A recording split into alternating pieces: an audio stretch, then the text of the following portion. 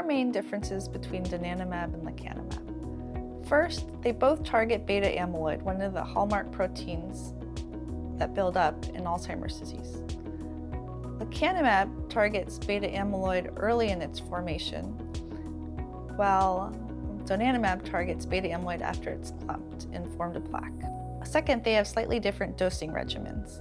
Lecanemab is dosed once every 2 weeks, and Donanemab has monthly dosing.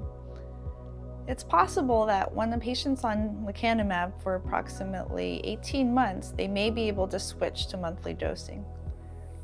For Donanemab, it's possible that after a patient's been on Donanemab over a certain number of months and they've cleared the beta-amyloid to a certain threshold, then they may be able to go off the drug.